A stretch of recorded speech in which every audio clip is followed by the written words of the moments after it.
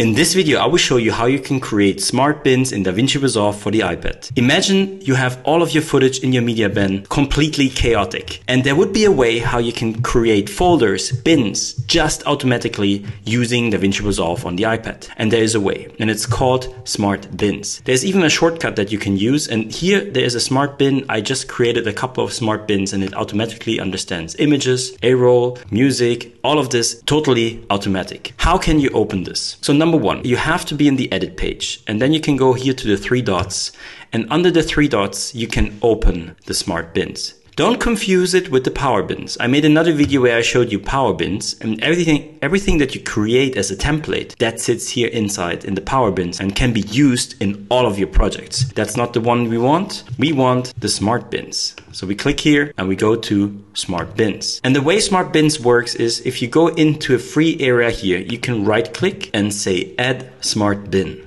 So now you will get this window here, and you can give it a name. So for example, in this case, let's say we want to have all of our images, just the images. And you have a couple of different options that you can choose here from. To make it very simple, it's basically you can tell him what to look for, and then it will apply those values to your videos, to your stills, to everything that you put in your media bin. So in that case, we keep this one here as media pool properties. Instead of file name, we go, for example, here down to clip type, and we say clip type is, and now not video or video and audio. You see it's already sorting my stuff here. No, we want stills for images. And now we can even say, for example, show in all projects. If I click this one here, you will always have access to this new created folder that we now call images 2, because I already made a folder for image. And if I click this one here, show in all projects, even if you create a new project, you will have access to this folder. Or even if you open an older project, it will have this new folder structure in. You can always delete them, but it's just easier if you already have this. So we just check this one, say create,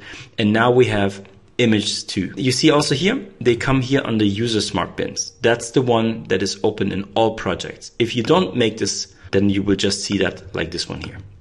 And another way how you can open those is just with the keyboard shortcuts. So for example, in my case, I have it on number 9. I can open this or close it. The same with the power bins, number 8.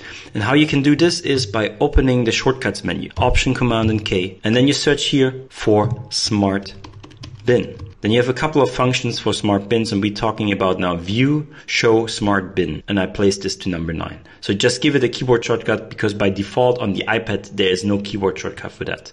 But you can also always open this when you go here through to the three dots, and then you say show smart bin. I hope you liked this video. If yes, hit like, subscribe, ding-a-ding in the bang bang gong, and we'll see us in the next video. I'm Daniel. Bye.